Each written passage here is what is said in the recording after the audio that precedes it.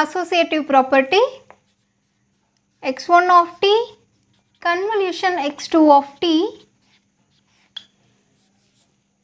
convolution x3 of t equal to x1 of t convolution x2 of t convolution x3 of t. அதாவது first சிக்னலையும் second சிக்னலையும் convolute பண்ணிட்டு வர ஆன்சரை third signal கூட convolute பண்ணுறதும், second சிக்னலையும் third சிக்னலையும் convolute பண்ணிட்டு வர ஆன்சரை ஃபர்ஸ்ட் சிக்னல் கூட கன்வல்யூட் பண்ணுறதும் ஈக்குவல் அப்படிங்கிறாங்க. ஓகே, ஸோ ப்ரூஃப் பார்க்கலாம். ஸோ ஃபஸ்ட் இந்த x1 of t convolution x2 of t-யை y1 of t-ன்னு consider பண்ணுறேன். Okay, y1 of t equal to x1 of t convolution x2 of t. அதே போல் இதை y2 of t ன்னு consider பண்ணுறேன். x2 of t convolution x3 of t. Okay, இது first equation, இது second equation consider பண்ணலாம். இப்போ இந்த ஃபர்ஸ்ட் ஈக்குவேஷனை நான் எப்படி எழுதலாம்? y1 of t equal to integral minus infinity to infinity x1 of tau into x2 of t minus tau into d tau ன்னு எழுதலாமா? ஓகே, இதை தேர்ட் ஈக்குவேஷன் கன்சிடர் பண்ணலாம். ஓகே, இது வரைக்கும் இப்படியே இருக்கட்டும். இப்போ LHS எடுத்துக்கலாம். x1 of t convolution x2 of t convolution x3 of t இல்லையா? இதுதான் LHS. ஸோ இந்த x1 of t convolution x2 of t க்கு பதில் என்ன எழுதலாம்? y1 of t ன்னு எழுதலாம். இப்போ y1 of t convolution x3 of t. Next இது ரெண்டையும் கன்வல்யூட் பண்ணலாம். இன்ஸ்டெட் ஆஃப் டவ் சிக்மான்னு கன்சிடர் பண்ணலாம். எப்பயும் டவ்னு கன்சிடர் பண்ணுவோம், அதுக்கு பதில் நம்ம சிக்மான்னு கன்சிடர் பண்ணிக்கலாம். எது வேணாலும் எழுதிக்கலாம், நம்ம இஷ்டம் தான். y1 of sigma into x3 of t minus sigma into d sigma. Okay, இப்போ இதை ஃபோர்த் ஈக்குவேஷனாக கன்சிடர் பண்ணுறேன். இப்போ இந்த y1 of tauக்கு பதிலாக integral x1 of tau into x2 of sigma minus tau into d tauன்னு எழுதலாமா? ஏன்னா y1 of t நீங்கள் இப்படி எழுதும்போது y1 of sigmaவை இந்த tக்கு பதிலாக சிக்மா மட்டும் சேஞ்ச் பண்ணிட்டு எழுதலாமா? அதை தான் நெக்ஸ்ட் ஸ்டெப்பில் பண்ண போகிறேன். Integral minus infinity to infinity. So இங்கே லிமிட் எதை குறிக்குது? Sigma value. ஓகே, இப்போ sigma equal to minus infinity to infinity. y1 of சிக்மாக்கு பதில் எதை எழுதுகிறேன்? இதை எழுதுகிறேன். ஓகே, அப்போ again integral minus infinity to infinity. இங்கே மைனஸ் இன்ஃபினிட்டி டு இன்ஃபினிட்டி எதை குறிக்குது? டவ் வேல்யூ தானே குறிக்குது. Okay, tau equal to minus infinity to infinity x1 of tau x2 of tக்கு பதிலாக sigma minus tau into D tau. Okay, இப்போ y1 of sigma எழுதிட்டோம். Next into x3 of t minus sigma into D sigma. இந்த step புரிஞ்சுதா? ஒன்றுமே இல்லை. இந்த y1 of சிக்மாக்கு பதிலாக இதை எழுதுகிறோம். இதுக்கு முன்னாடி இருக்கிற இன்டெக்ரலும் அப்படியே எழுதுகிறோம், இதுக்கு பின்னாடி இருக்கிற இந்த டேர்மும் அப்படியே இருக்குது. அவ்வளோதான். ஓகே, இப்போ next let sigma minus tau equal to theta. Okay, இந்த சிக்மா மைனஸ் டவ்வை நான் தீட்டான்னு கன்சிடர் பண்ணுறேன். அப்போ சிக்மாவை எப்படி எழுதலாம்? டவ் ப்ளஸ் தீட்டான்னு எழுதலாமா? இப்போ இதை இந்த ஈக்குவேஷனில் சப்ஸ்டியூட் பண்ணுங்கள். இங்கே இருக்கிற இந்த டேர்மை வெளியில் கொண்டு வந்துடலாம். அப்போ integral tau equal to minus infinity to infinity x1 of tau, இதை உள்ளே கொண்டு வாங்க. இன்டெக்ரல் இங்கே சிக்மா வேல்யூ இருக்குது, நம்ம சேஞ்ச் பண்ணியிருக்கோம். ஓகே, அப்போ theta equal to minus infinity to infinity, இது உள்ளே கொண்டு வந்துட்டோம். x2 ஆஃப் சிக்மா மைனஸ் டவுக்கு பதிலாக theta into x3 of t minus sigma. Okay, அப்போ t minus sigma plus சிக்மானா tau plus theta, minus சிக்மானா minus tau minus theta. Okay, into d sigma க்கு பதிலா d theta. இங்க already d tau இருக்கு. So அது இங்க. Okay, இப்போ இத fifth equation consider பண்ணிக்கலாம். இது இருக்கட்டும். இப்போ இந்த second equation convolute பண்ணுங்க.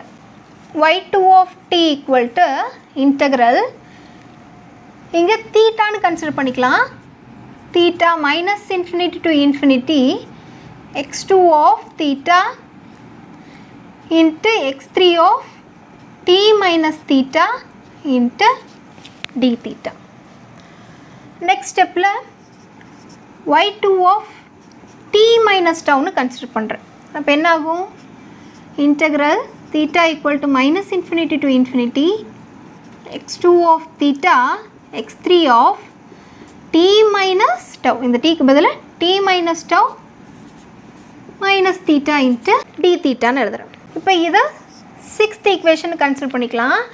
இப்போ இந்த 6th equation இந்த 5th equation substitute பண்ணுங்க. அப்ப இந்த டேர்முக்கு பதிலா இந்த y2 of t minus tau னு எழுதலாமா? பாருங்க அதே டேர்ம் தான் இங்க வந்திருக்கு. x2 of theta into x3 of t minus tau minus theta into d theta. இதுக்கு பதிலா என்ன எழுதலாம்? y2 of t minus tau னு எழுதலாம்.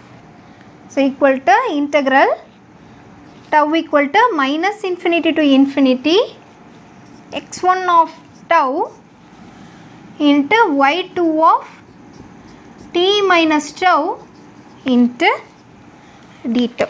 இந்த டேர்முக்கு பதிலா இது எழுதியிருக்கேன். இதுக்கு பின்னாடி இருக்கிறதும் முன்னாடி இருக்கிறதும் அப்படியே எழுதியிருக்கேன். சரியா? இப்போ இது என்ன ஃபார்முலா இருக்கு? இதை x1 of t convolution y2 of t னு எழுதலாமா? அப்போ x1 of t convolution y2 of t. x1 of t இந்த y2 of t எப்படி எழுதலாம்? x2 of t convolution x3 of t னு எழுதலாம். இப்போ x2 of t convolution x3 of t அவ்வளவுதான். ஓகே, ஸோ இது வந்து RHS. Okay, LHS equal to RHS. Hence proved. So இவ்வளோதான் associative property. First சிக்னலையும் second சிக்னலையும் convolute பண்ணிவிட்டு தேர்ட் சிக்னல் கூட convolute பண்ணுறதும் செகண்டையும் தேர்டையும் கன்வல்யூட் பண்ணிவிட்டு ஃபஸ்ட்டு கூட கன்வல்யூட் பண்ணுறதும் equal. Fourth one shift property. இந்த ஷிஃப்ட் ப்ராப்பர்ட்டியில் ரெண்டு சிக்னலை கன்வல்யூட் பண்ணும்போது y of t கிடச்சதுன்னா அந்த ரெண்டு சிக்னலில் ஏதாவது ஒரு சிக்னல் ஷிஃப்ட் ஆயிருந்தது அப்படின்னா output y of t minus capital டீன்னு கிடைக்கும். அதாவது எவ்வளோ ஷிஃப்ட் ஆயிருக்கோ அது இங்கேயும் வரும். ஓகே, அப்போ இந்த டீக்கு பதிலாக t மைனஸ் கேபிட்டல் டீன்னு எழுதுனா போதும். ஃபார் எக்ஸாம்பிள் இப்போ ஏதாவது ரெண்டு சிக்னலை கன்வல்யூட் பண்ணும்போது உங்களுக்கு u of t அப்படின்னு கிடைக்குதுன்னா அந்த ரெண்டு சிக்னலில் ஏதாவது ஒரு சிக்னல் ஷிஃப்ட் ஆயிருந்ததுன்னு வைங்க. அப்போது answer u of t minus என்ன எவ்வளோ டைம் ஷிஃப்ட் ஆயிருக்கோ அதை எழுதிக்கலாம். Okay, 2 டைம்ஸோ 3 டைம்ஸோ t டைம்ஸோ. ஃபார் எக்ஸாம்பிள் இப்போ 2 டைம்ஸ் ஷிஃப்ட் ஆயிருக்குன்னா -2 அவ்வளோதான். அங்கே t இருக்கிற இடத்துல t மைனஸ் 2 இல்லை t மைனஸ் எவ்வளோ டைம் ஷிஃப்ட் ஆயிருக்கோ அதை எழுதுனீங்கன்னா முடிஞ்சது. சரியா? ஸோ அது வந்து செகண்ட் சிக்னல் ஷிஃப்ட் ஆச்சுனாலும் அதே தான், ஃபஸ்ட் சிக்னல் ஷிஃப்ட் ஆச்சுனாலும் அதே தான். சப்போஸ் ரெண்டு சிக்னலுமே ஷிஃப்ட் ஆயிருந்தது அப்படின்னா அப்போ y of t minus capital T1 minus capital T2.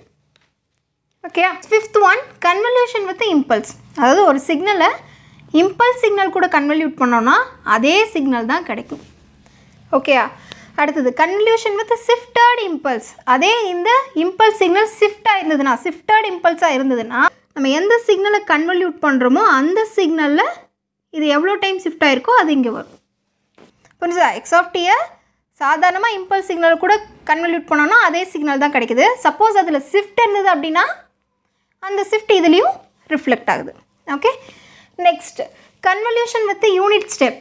So unit step கூட ஒரு signal convolute ஆகிறப்ப integral minus infinity to D X of tau into D டவுன்னு கிடைக்குது. ஓகே, அந்த சிக்னல் இன்டெகிரேட் ஆகி கிடைக்குது. அதே ஷிஃப்டட் யூனிட் இம்பல்ஸ் கூட கன்வல்யூட் பண்ணும்போது limit வந்து minus infinity to D minus D நாட்னு change ஆகுது. ஓகே, இங்கே மைனஸ் இன்ஃபினிட்டி டு டி, இங்கே minus infinity to D minus D நாட்னு change ஆகுது. அவ்வளோதான். Next Final one with property. So with property அப்படினா let the duration x1 of t and x2 of t is t1 and t2 respectively. Then duration of x1 of t convolution x2 of t equal to t1 plus t2. அதாவது first signal ஓட duration is nothing but width. Okay, ஒரு signal ஓட width t1 அப்படினு consider பண்ணோம். இன்னொரு signal ஓட width t2 அப்படினு consider பண்றோம்னா அப்ப ரெண்டு கன்வல்யூட் பண்ணி வரது sum of the duration. Okay, அதாவது sum of the width. ரெண்டையும் ஆட் பண்ணி என்ன கிடைக்குமோ அதுதான். ஓகே, ஸோ இதெல்லாம் தான் கன்வல்யூஷனோட ப்ராப்பர்ட்டி. நான் எப்பயும் சொல்கிற மாதிரி ப்ராப்பர்ட்டிஸ்க்கு இம்பார்ட்டன்ஸ் கொடுத்து படிங்க. காம்படிட்டிவ் எக்ஸாம் ஆகட்டும் இல்லை இந்த மாதிரி செமஸ்டர் எக்ஸாம் நீங்கள் எழுதும்போதும் இந்த ப்ராப்பர்ட்டிஸ் தெரிஞ்சதுன்னா நீங்கள் ஈஸியாக சால்வ் பண்ணலாம். ஓகே, எஸ்பெஷலி காம்படிட்டிவ் எக்ஸாமில் நீங்கள் ஃபார்முலா அதெல்லாம் நீங்கள் பார்க்கவே வேண்டியதில்லை. ஓகே, இந்த ப்ராப்பர்ட்டி யூஸ் பண்ணி 2 ஸ்டெப்ஸில் ஆன்சர் போட்டுட்டு போகலாம். ஓகே, டைம் இருக்கிறப்போ இல்லை நம்ம ப்ரீவியஸ் கொஸ்டின் பேப்பர் டிஸ்கஸ் பண்ணுறப்போ இந்த ப்ராப்பர்ட்டிஸ்க்கு அண்டரில் ஏதாவது ப்ராப்ளம்ஸ் இருந்ததுன்னா பார்க்கலாம். Next class I will meet you with another interesting topic. Thanks for watching this video. If you like this video, subscribe my channel, click the like button and share this to your friends.